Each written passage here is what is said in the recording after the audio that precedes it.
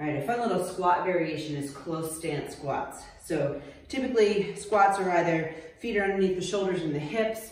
Maybe there's sumo stance here. With our close stance squats, it sounds exactly like what it is. So we're gonna bring the feet in towards each other.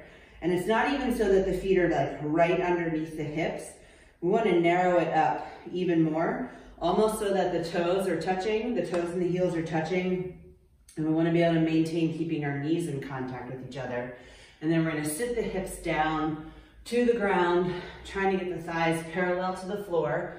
You should be able to wiggle your toes when your hips are down here at the bottom. And we just wanna make sure that the knees stay tracking over the direction of the toes the entire time.